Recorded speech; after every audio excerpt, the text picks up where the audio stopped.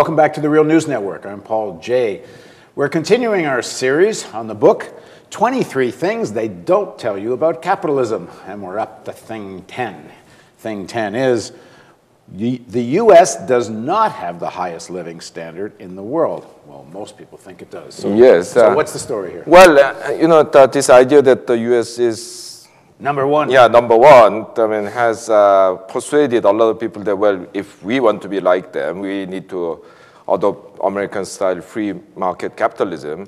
But actually, when you look at the numbers closely, the story is a lot more complicated. Now, just look at the published dollar income. Actually, the U.S. isn't the richest country anymore. I mean, Norway has far higher per capita income than the U.S. and 6 or 7 other European countries.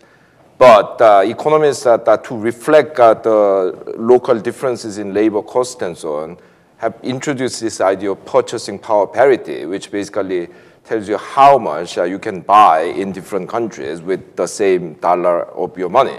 And when you use that the purchasing power parity income, it turns out that the United States, except for Luxembourg with, say, 400,000 people, the United States has the highest purchasing power parity income per capita.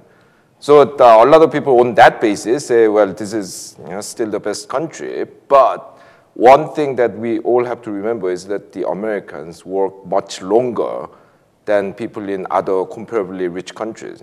Depending on which country you compare it with, Americans work 10 to 30% longer than the people in France, Sweden, and so on. Longer hours in a day, less vacation Exactly, time. yeah. So the annual total working hours, say.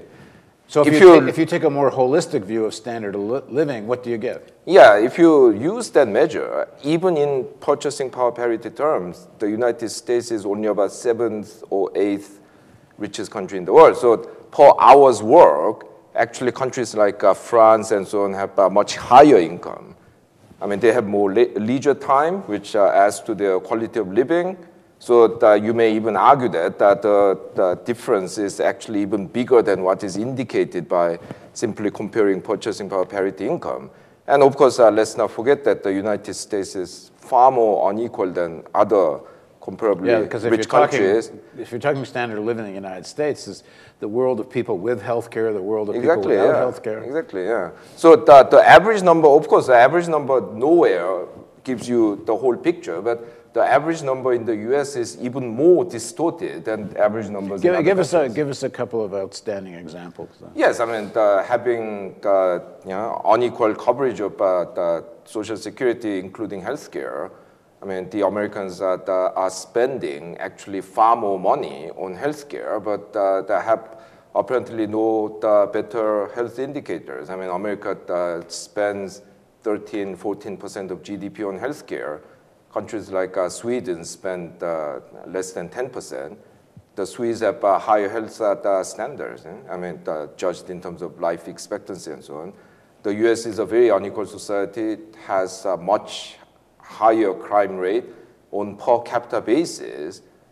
The United States have 12 times more people in prison than Japan, 8 times more people in the prison than European countries. So this is a consequence of unequal society. Well, in that respect, the U.S. is number one. Yes. Well, right. You have to be number one in something. One in something, yeah. Okay, we're going to move on. All right. Number 11, Africa is not destined for underdevelopment. Yes, a lot of people have recently argued that, look, Africa has this, what they call growth tragedy. In the last 30 years, it basically has not grown at all on per capita basis. So the living standard has been stagnant for the last 30 years. And they try to explain this by the fact that Africa has poor climate, which creates, say, tropical diseases, bad geography in the sense that a lot of them are landlocked, and therefore it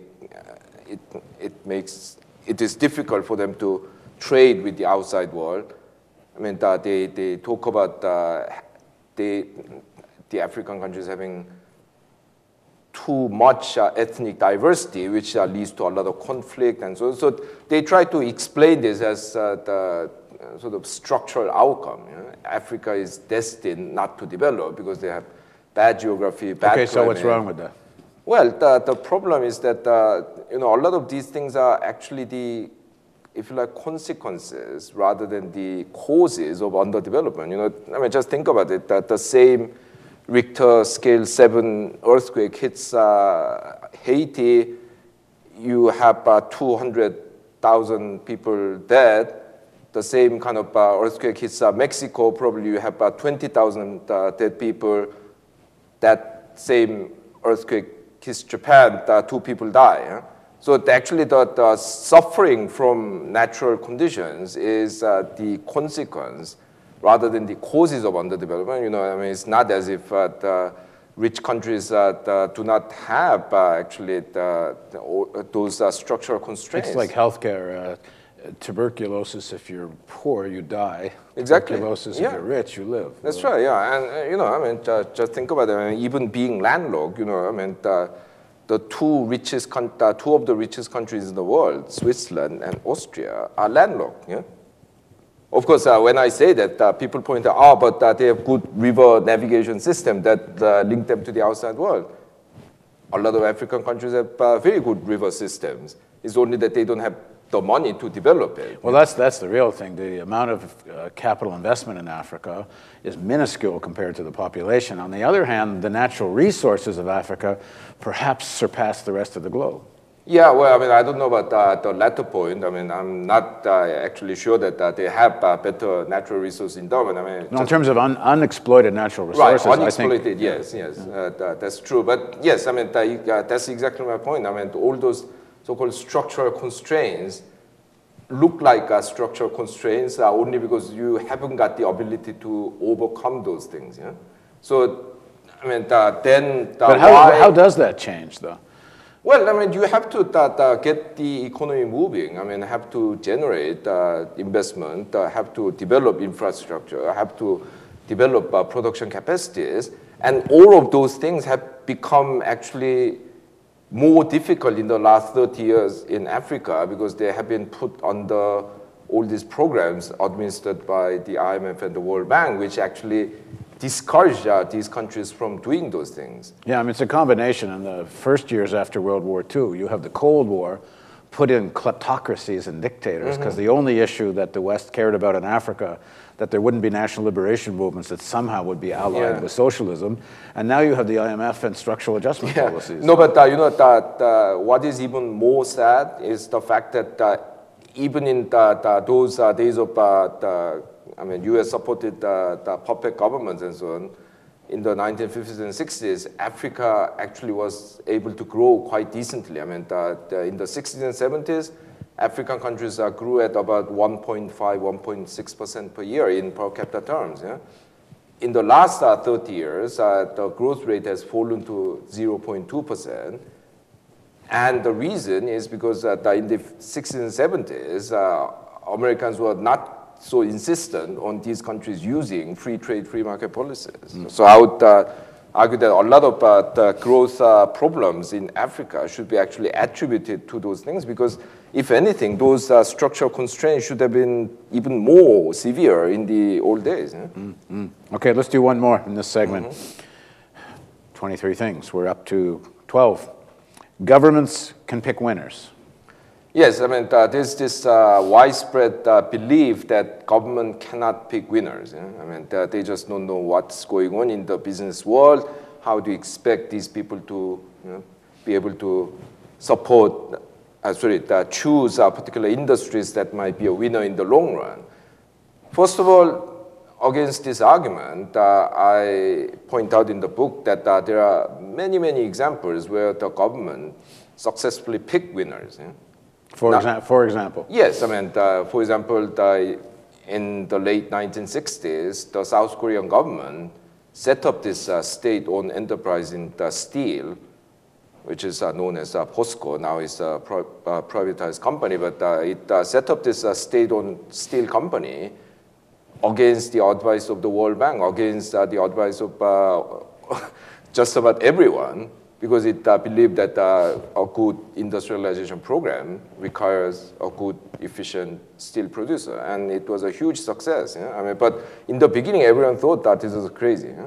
In Japan, in the 1950s, when the Japanese government was trying to promote the automobile industry, I mean, Americans laughed. What are you doing? I mean, you're a country that basically exporting cheap toys and T-shirts, and you are trying to compete with us, building cars. That was a time when America produced something like 7 million cars in a year, and Japan produced something like 70,000 cars. I mean, I forget the exact number, but the Japanese government said unless you have industries like automobile, you are not going to become a rich country. We have to support this through tariff protection, subsidies, and all sorts of other government measures. So there actually have been a lot of success stories of government picking winners. In China too, no? Yeah, China is full of those. Which is, I find kind of ironic, is that some of the same people that keep talking about we need to learn from what China's doing and look at what China's doing, they say, oh, no, but government can't pick winners here. I mean, I'll tell you another beautiful story. I mean, the Singapore Airline, which is one of the most highly rated airline companies in the world, is actually a fully state-owned enterprise. In the nearly 40 years of its operation, it has never made 1 penny of loss.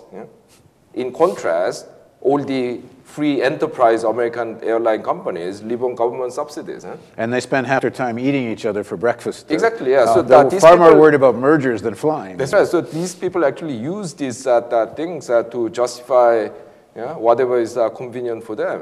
I mean, I just think this argument that government is always unsuccessful and the private sector always is successful. Well, here's one of the arguments on that, though, is that because of the influence that certain sectors of capital have over government, especially in the United States, that the government will pick winners that are good for the people who are their financial backers. There's that political capture issue, but it's a political issue. It's not inherent in the government policy, I mean, and especially in these days when half the U.S. Financial companies, that should have been technically bankrupt without this bailout. Someone saying that private sector is better at picking winners, I mean, it's laughable. And aren't they picking winners with the banks? Exactly. Point, obviously, yeah. Yeah, but of course, there's that political issue. The bankers have captured the U.S. government, and they are putting pressure on the government to do things that suit them rather than the national interest. So join us for the next segment of 23 Things They Don't Tell You About Capitalism. And we're going to be talking about the idea that making the rich richer makes everybody else richer. Or does it? Thanks for joining us on the Real News Network.